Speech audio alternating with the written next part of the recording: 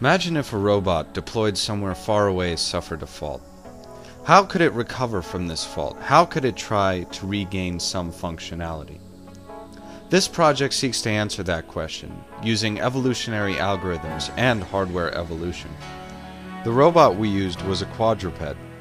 There are 2 servos per leg, which control the angle between the shank and the thigh and body.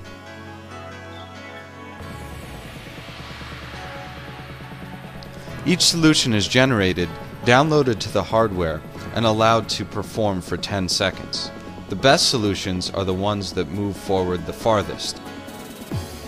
Evolutionary algorithms provide the robot with a means of exploring the solution space of controllers. Hardware evolution allows the robot to evolve in its current environment with its current morphology.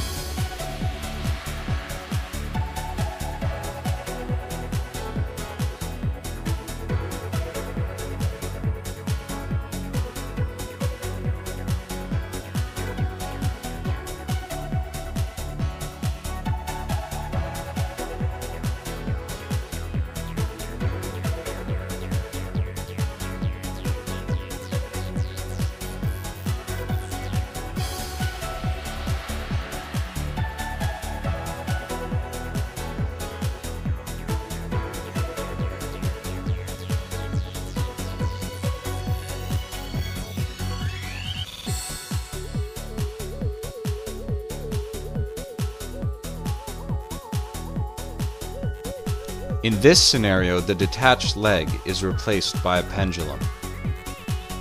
The pendulum represents a leg that has been broken but not completely detached.